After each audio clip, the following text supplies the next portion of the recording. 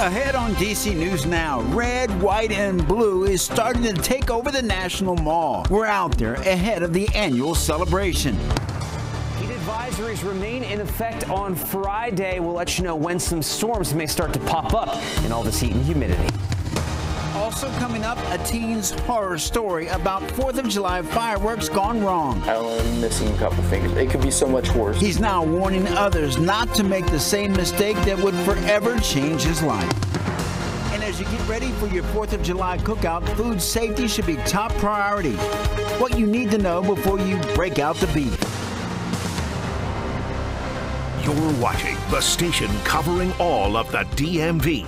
This is DC News Now. You're taking a live look outside at you're looking at the National Cathedral, and we're just a few hours away from hundreds of thousands of people will be counting down the minutes of the 4th of July fireworks, and you can actually see the fireworks from a certain part of the National Cathedral. You're watching DC News Now at 4, and thanks for joining us, and happy 4th of July. I'm Mark Hall. Annalisa Gale will join us later this evening. And we begin with meteorologist Damon Madsen. Damon, the holidays off to a hot, humid, and stormy start. Yeah, that last part most importantly, Mark. Unfortunately, as we approach that fireworks display later on, the storminess is kicking up across the DMV. We have